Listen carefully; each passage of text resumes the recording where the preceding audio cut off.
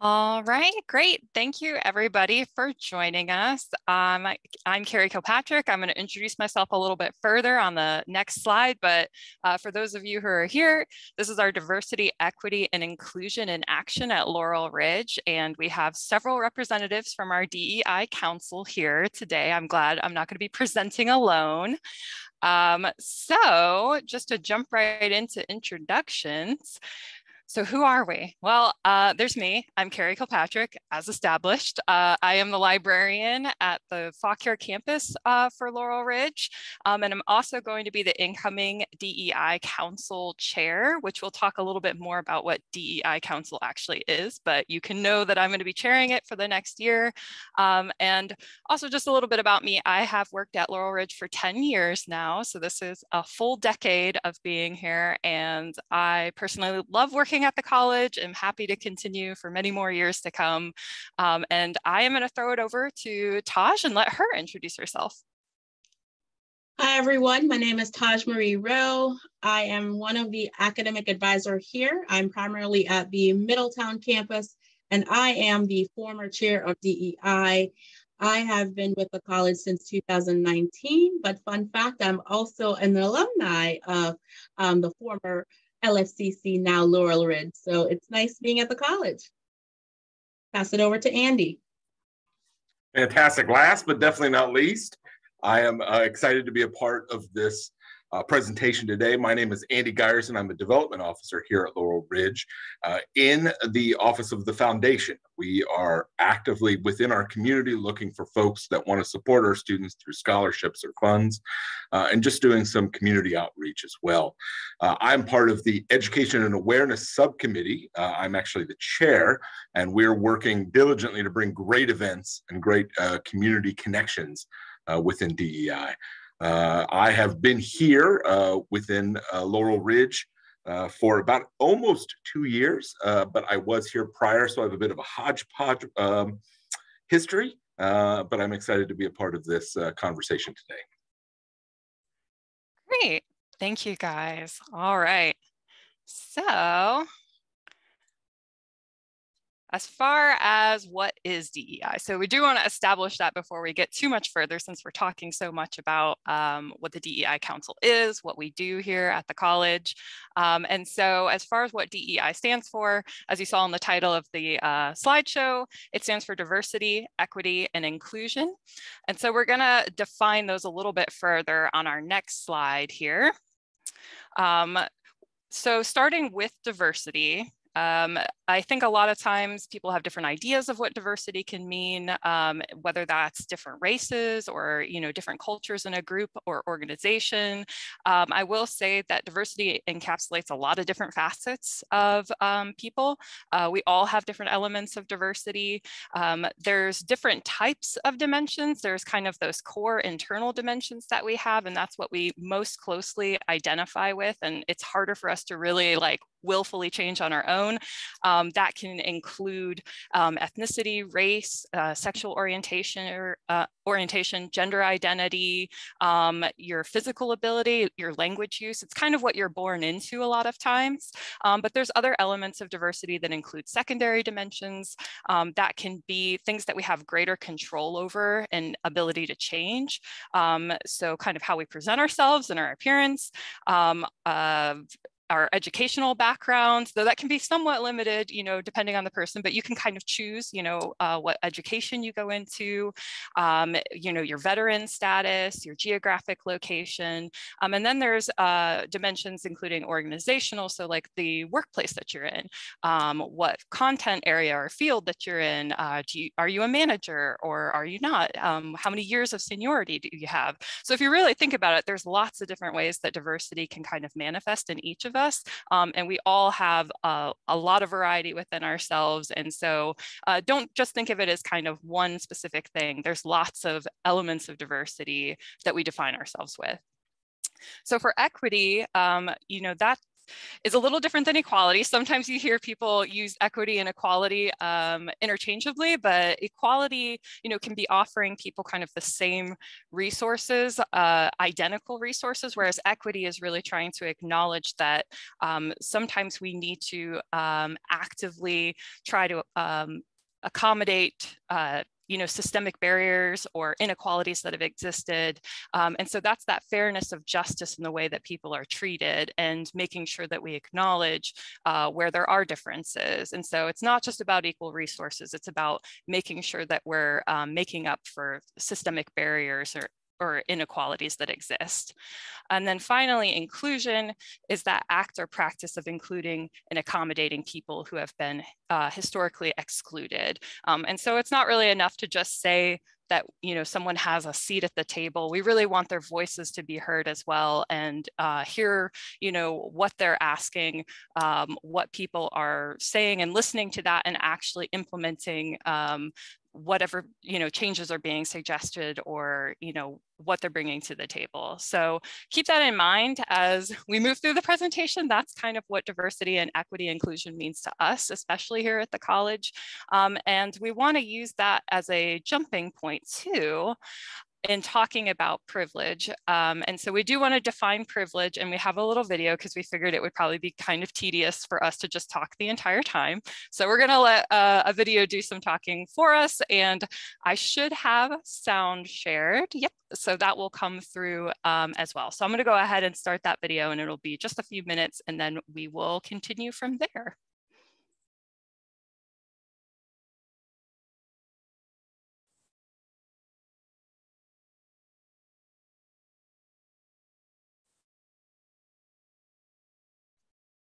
Some people are born into families where they have to walk miles just to get water. All I have to do is turn on a faucet. That's privilege. If you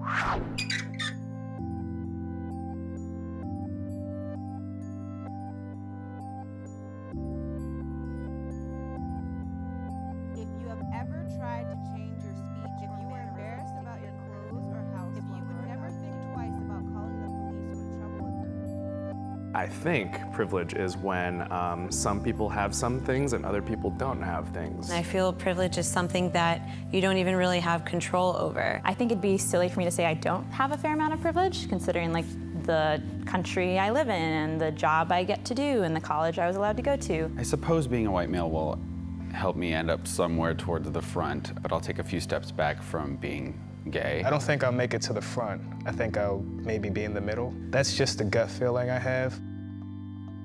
If your parents work nights and weekends to support your family, take one step back. If you can show affection for your romantic partner in public without fear of ridicule or violence, take one step forward. If you were embarrassed about your clothes or house while growing up, take one step back. If you have ever been diagnosed as having a physical or mental illness or disability, take one step back.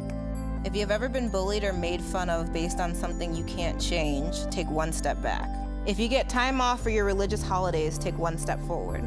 If you came from a supportive family environment, if you can see a doctor whenever you feel the need, if you are able to move through the world without fear of sexual assault, if you took out loans for your education, if there were more than 50 books in your house growing up. So these are your final positions.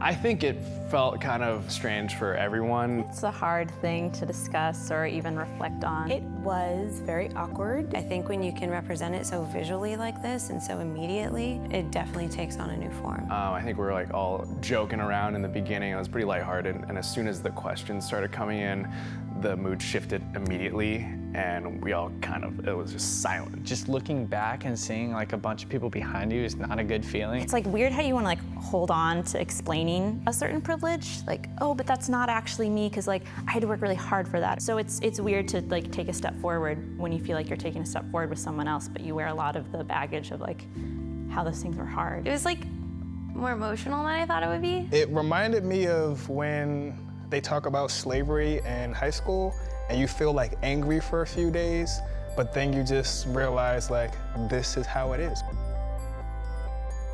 For me, it was kind of frustrating almost to look back and see how much further some people were behind me, and realizing that, you know, a lot of that stuff, no amount of hard work or even legislation can make up that gap. It's interesting being an Asian American because you're not really sure where you fall on the spectrum of privilege. I know that for me, one of the reasons I ended up so far back was that there are questions around safety as an African American, as a woman, as a gay woman. There are just so many different ways that I don't feel safe. I feel like I just learned to be grateful for what you have. You know, we're in such a huge society where it's always complaining about what you don't have. It just shows you that for some families, like each family, you're meant to do better. My grandparents did good, my parents did good, and I'll do even better. I do think if you're not like aware of privilege, you should do this exercise, but it's more complicated.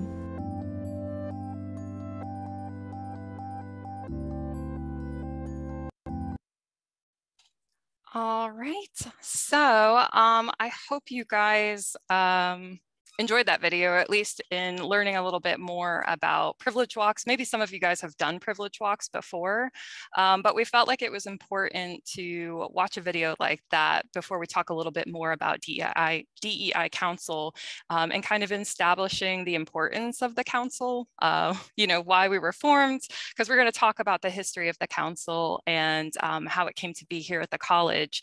And obviously, knowing that everybody's affected by privilege differently, we feel that the council has a really important role in helping raise awareness and address some of these inequities in what way we can. So before I move on from that, was there anything that stuck out to you guys? I know we're a small group, but we're small but mighty. And so was there anything from the video that really stood out to you or surprised you, or maybe didn't surprise you? You've heard it similarly before?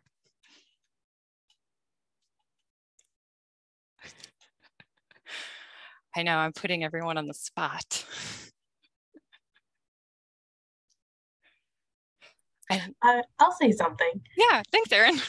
Yeah, no problem. Let me get my camera up. So I was really taken aback by it because I never thought of privilege like in these ways, and like just thinking of like where I would have been in this walk, I would have been way in the back. Like not even thinking about like what privilege via my parents and like them working night shifts, and like that affects everything. So that really shocked me. Yeah, thank you. And I see, Athena, thank you for your comment too. Yeah, I know I was going to say the video might be familiar. It probably circulated a lot since it's from BuzzFeed, but I agree with both of you guys that it just gets you really thinking about your own forms of privilege. And I think everybody has things that they can recognize is some degree of privilege, but it varies so much. And there are definitely parts of yourself you might not have even realized that were privilege or lack of privilege. And so it's always just good to have that self-awareness while you're moving throughout the world and while you're interacting with others. You know, it gives you more empathy for the others that you're interacting with. So with that all in mind, I am going to hand it over now. Some people are born into families where they have to walk miles. I gotta figure out how to, there we go. All right, Taj, are you taking over from here? Yes, I am. All right. All right. And so with that definition of privilege and what DEI is, now let's look at what our student population here at Laurel Ridge looks like. And so we wanted to share a little bit of that with you. For example, our age population. And so we do have at least quite a number of under 18 students here, as you may know or may not know. We do have a dual enrolled program. And so at least 8.4% of our students are under 18. Majority of our students do come from within the ages of 18 to 19, followed by the 20 to 29 students. But also look at the number, we do have quite a number of students who fall within the 40 to 64 range. And so we have not just fresh high school students, but adult students who may be out of the academic pipeline for quite some time. When you look at gender, majority of our students are female, but we do have at least 31.5% of male students as well, which could definitely increase. In terms of race, majority of our students, yes, are Caucasian students, and only 6% are Black African American students, while 8.6 identified themselves as Hispanic or Latino. In terms of Asian students, it's just 1.8%. And American Indian, Native Alaskan, as you can see, the numbers are quite low, as well as the Native Hawaiian or Pacific Islanders. But at least 11.2% of our students do identify themselves or two or more of these race and ethnicities. So we are a little bit of a melting pot. Yes, if students should step into our buildings, they will think, yes, we are predominantly white, but we do have different students from different backgrounds. And so that is why diversity, equity, and inclusion is so important to Laurel Ridge, because we do want to show inclusiveness, especially when we are trying to make connections with our students. And so DEI is very important, and you will see this message along when we continue with our presentation. But with this population in mind, do kind of digest it a little bit as we go along in this presentation. But this here, the demographics, definitely shows why DEI is important, because we want to make sure we're representative of all our students here at Laurel Ridge. Would you mind changing the slide, Carrie? Now, how do we embrace DEI here at Laurel Ridge? And so some of the ways that we've been doing so is we do have a DEI council, which I will touch on a little bit. I think it's the next slide. But one initiative that was passed since last year is that we're now including students on our DEI council. And so we want to ensure that students are looking out for this application. It's an application process. We select at least 2 members, preferably one from each one of the main campuses, so either from Fauquier or Middletown. This application is sent out to students at least the end part of the spring semester, so about the ending of May there. And then we will review those applications and select the respective persons to be a part of the Diversity, Equity, and Inclusion Council. So be on the lookout if you are ever interested in being a part of our journey here when it comes to DE&I. Also, we have our President's Career Enrichment Program.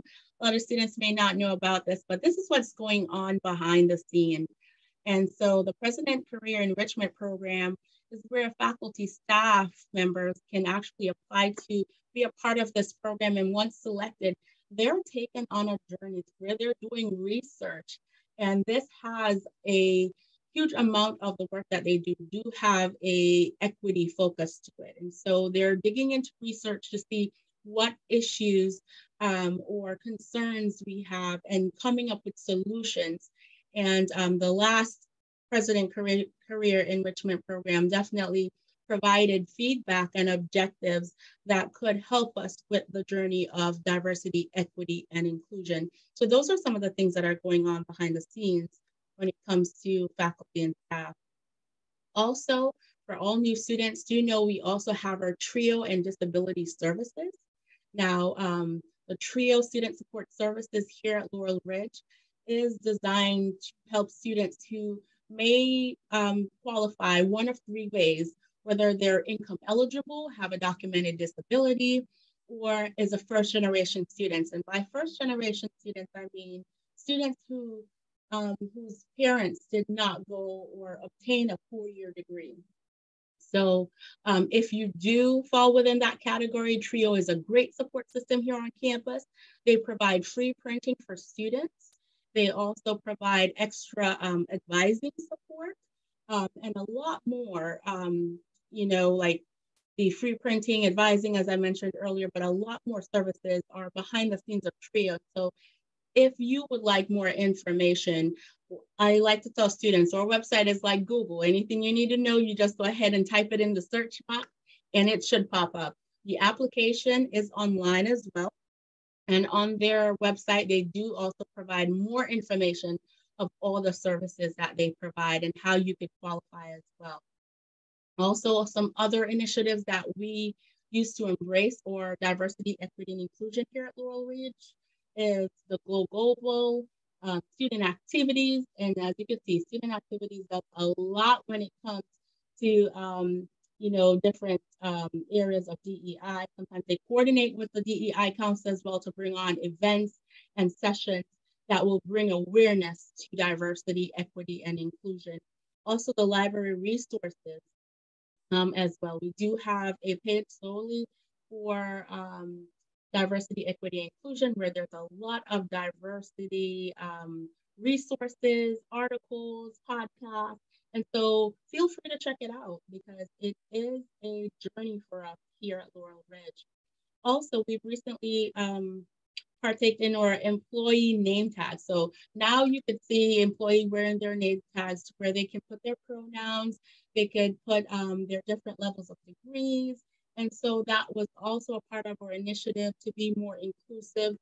So that was one of our big initiatives. And so all of these activities, clubs, organizations that we have formed here helps us to achieve our mission here at Laurel Ridge, which is to provide a positive, caring, and dynamic learning environment that inspires student success.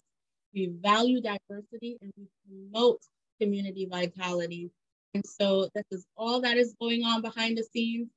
For students, if you are interested in providing feedback or providing ideas to DEI for initiatives that you could think we could also embrace, feel free to check out our DEI page that is coming soon to where you can actually input those ideas and send it out to our council. Next page, Carrie. Right, so I did mention the DEI Council. Now, what is it, okay? And so the DEI Council was formed here at Laurel Ridge, formerly LFCC, in 2015. It was a part of the diversity initiative set by the Virginia Community College System, so the VCCS. And yes, it was formed in 2015. So it's not new to our college. It's something that we constantly try to embrace and to make improvements to. Now, the council's purpose is somewhat the same as it was before, but it has evolved a little bit. It is to support the college's organizational approach for embracing all of the diversity dimensions of the college and to serve as an advisory body to help lead, advocate for, coordinate, inform, and monitor progress and success of diversity initiatives. Its founding members consisted of at least 2 ex officio members, and by ex officio, I do mean the president of the college and the head of the Human Resources Department. It also consisted of 6 faculty members and 5 administrators, as well as 5 classified staff. So your administrators may be the head of the library, like Carrie is also one of our administrators, and she's on the DEI Council, or a member of the Student Support Services, or the lead person for that department. But it also consisted of staff members like myself, and that is how I became interested in DEI, because I was one of their classified staff members. And so it takes a village. As you can see, there are different categories of persons that are included in this council to ensure that there's equity all throughout. Carrie, can we click to the next slide? All right, now just a look at our past and future chairs. Now, many of you may not know who the names of these persons, some you may know, but just wanted to show you from 2015 our past chairs and now our future chairs. And so I served within the period of 2021 to 2022. I'll be handing that torch off to Carrie Kilpatrick. And we work collectively as a team. It's not just the chair and co-chair and the education awareness. We do have other members still that are in the different categories I mentioned earlier. So classified staff, we do still have the ex officio members. And so this is the work that is going on behind the scenes. We do meet monthly. So once per month, we did meet in person for some time until COVID. And so we're continuing to meet online. Now, one thing to note as new students are invited to our meetings. And so we will be sending out our links to Christopher Lambert to send out on the Leo information that goes out weekly to students. So please be on the lookout for information as it regards to our meeting times. That way you can be involved in this journey, and you can feel free to voice your opinions as well, raise concerns. We would really like for students to do so through our new website and to send those inquiries in, but please attend the meetings so that you can know what is going on here at Laurel Ridge when it comes to diversity, equity, and inclusion. Next slide, Carrie. All right, and now I'm going to pass it on to Andy, who will then discuss our past and future initiatives. Yeah, I kind of have the fun part here, not offensively to everyone else, but we get to talk about the cool initiatives that we've put together here at the community college. These obviously are the ones that are in the past. However, some are still active, and we just talked about a few before this presentation today. One being the pronoun pins. We've actively made pronoun pins available for all of our students, faculty, staff, as well as community members. That was an initiative we put together last year, and we were able to put them out. In fact, Taj just gave me empty jars, meaning that we are in need of more pronoun pins. So I'm excited to see that they're being used, or at least picked up and used without the community. We've added, as Taj mentioned, DEI student members. Kristen Iden, whose name you saw on the last slide, was involved with a slave dwelling project before COVID in partnership with our friends over at Bell Grove. And we're always trying to engage not only our students here on campus and our faculty, staff, but also the community around us. And that leads us into the minority-owned business guide, of which we worked with the library, Carrie Kilpatrick there, with our Small Business Development Center, Christine Kriz, and Diana Patterson, who is with the Hispanic Coalition in the community. We've also connected with a few NAACP organizations to put together this minority-owned business guide so that all of our community can go to this website hosted through the library and choose where they would like to support businesses where they live within the footprint of Laurel Ridge. We were excited to be a co-sponsor of the very first NAACP Juneteenth in the Winchester area.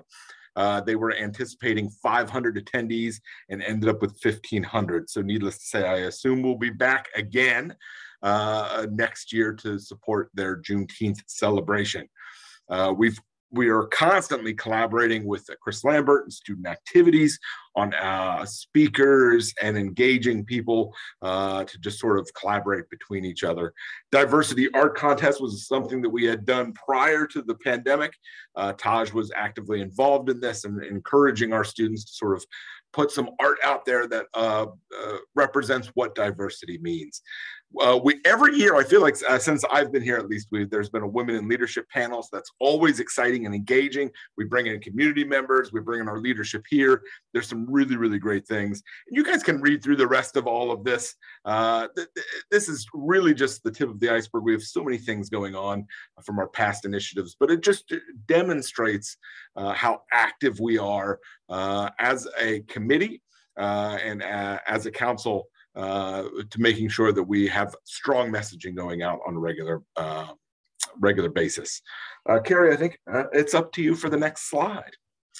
So future initiatives, my gosh, we were just in the past. Now here we are in the future, and we have some really cool things coming up. And in fact, I didn't look here now, but we've got 7 participants. All of you should be super excited to see this because some of this is before anyone else has seen it.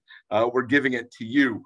And so we are excited to announce we've partnered with Artists for ERA to bring together a really great art exhibit kicking off in August end of August, should be arriving around the 23rd, 24th with a kickoff on the 26th. It will be here in Middletown and also in Fauquier. I encourage you to go over to the art atrium as they arrive and check out this incredible artwork showing the use of the ERA through the eyes of famous artists like Shepard Fairey, as well as folks, artists within our Latinx community and within our LGBTQIA plus community. It's just a really cool organizational effort. It's traveling in the United States, and we're really excited to have it here in Middletown in August, and then in September for our Fauquier location. Ordinary Equality Book Talk, we are engaging with an author by the name of Kate Kelly to talk a little bit about her book, Ordinary Equality. This is really just to say that we are always engaging authors in the area to bring conversation about diversity, equity, and inclusion to our community, students, faculty, staff, as well as outside area. We sat down and met with the Peter Berlow Foundation. They have artists in residence in the Winchester area, and we have actually started engaging some of our professors for some of the art that they're doing. So some of them may be artists that are coming doing residency. Some of them are doing poetry. There's a really cool mix of individuals from a diverse background that we are engaging and connecting with through a partnership. Awareness months, we just want to make sure that everyone on campus is aware of sort of the big awarenesses that are going on a monthly basis, just so that we are celebrating and acknowledging the diverse population of students and community that we have. Diversity in Comics Book Club, this is fresh, hot off the presses. And in fact, I'm going to read from a little sheet because I just got the information about this, but Carrie over at the library is putting together this great, and I encourage everyone to just join. And if you're like, I can't join, tell your friends about it just so they can come and join it. But 2 new books coming up. There'll be virtual discussions, one Gender Queer, a memoir on September 22nd at 2 o'clock. And then Redbone, the true story of Native American rock band on November 17th at 4 o'clock. Reach out to Carrie with the library if you are not getting the information on that. But I'm really excited to blend both diverse conversation with graphic novel comics and a little book club sitting. I think you'll see me at that, both of those. I'm an avid reader. Safe Spaces Guide Clubs, Taj and Kayla can probably talk a little bit about the Black Student Union and the Pride Club that we've got here, but I think it's also important to just sort of acknowledge that there is a club fair coming up around the bend. Fauquier has it on Monday, August 29th, and then Middletown is Tuesday, August 30th. And I think there's actually 2 dates. I think it's actually the 29th and September 1st, and then the 30th and then 31st for Middletown. Nonetheless, it's a way to sort of engage and be aware of the clubs on campus, and so that you can see what fits with the where you would like to be involved, meet new people, be active with the things that are going on. And then, of course, let's not forget how to be involved. You've seen the past initiatives, you've seen the future initiatives. I'm sure there's probably 6 or 7 initiatives in your mind right now that are saying, oh my gosh, I wish I could talk to Andy about this. Well, first of all, email me and I would love to partner with you, figure out how to get that initiative started. But I encourage everyone on this call to tell your friends, or even just yourself, to apply to be on the DEI Council as a student member. Attend the DEI Council monthly meetings. We are a rambunctious, energetic, excited group. I think that not only will you be able to learn a lot and to see how DEI is working behind the scenes, but there's also some great and really, really passionate folks that you'll want to just know. Submit your ideas through this website, obviously. Join a club, Black Student Union. You see the Pride Club down there, but there's several more that you can do. And again, I've said it 100 times already, but I can say it 101. Attend events, invite your friends. That's the excitement that we bring here to DE&I, diversity, equity, and inclusion. Carrie, next slide, if you don't mind. Look at that. Questions. Carrie already hit some hard-hitting questions, but does anyone else have any questions? And if you see me on your screen, I'm looking down. That's just because I want to make sure I don't miss anyone in the chat box that's going on.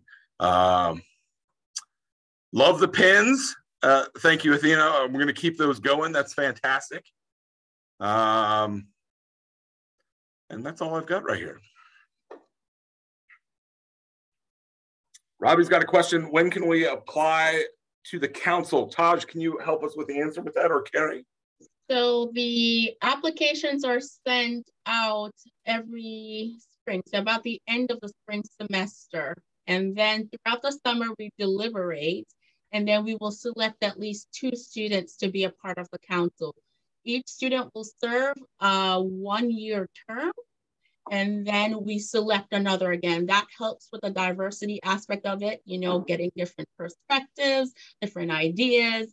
And we're hoping that students are applying to be on the council to be very active. So get information from the student population, your peers, and bring it all into DE&I. You can even attend meetings with the SGA, have conversations with your peers in the classrooms, outside the classrooms, and bring all that energy, ideas, and concerns to D&I, and we will see if that could be formed into an initiative, an activity of some sort. But yes, to answer your question, it's every end of spring. We deliberate in the summer, then we choose. That student will start at the beginning of the fall semester, all throughout the summer. Bobby, we thank you for the question. Anyone else? Athena says no questions, by the way. She says, I'm done. Robbie, we thank you for being a part of this. We appreciate you being here. Well, I thank you, everyone. I'm not sure if I'm supposed to wrap this up or not. Carrie, any final words on your end? No, I think that pretty much sums it up. We have our first DEI council meeting on, I believe it is August 29th, I want to say. We're doing a little early this month just because of the Artists for ERA event, and we didn't want them to kind of like bump into each other. So look out for those links for the first DEI council meeting for August 19th. Yes. And remember to attend the club fair coming up. Spread the word. I can easily toss those dates out one more time because I was a little bit hodgepodge on that. So just so that everyone's aware, Fakir at Hazel Hall in the lobby, Monday the 29th, August, obviously, 10 a.m. to 1 p.m. and Thursday, September 1st, 12 to 3 p.m. in Middletown Cornerstone Hall. It'll be Tuesday, August 30th from 12 to 3. Wednesday, August 31st, 10 to 1. It's much better presentation than what I gave earlier. But thankfully, Chris Lambert can just edit out that first part and we can make this much easier. Thank you, Andy. And thank you, Taj and Carrie. I want to thank all 3 of you for your time, and thank you to our students who showed up. I do have one last thing I want to include before we wrap it up.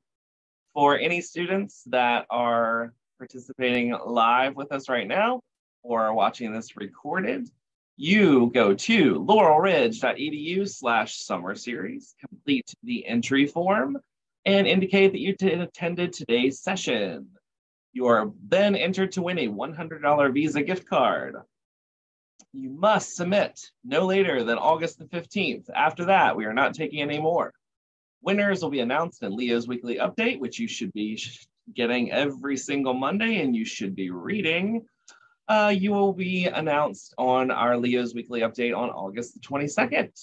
And we look forward to seeing you guys when classes start on the 22nd.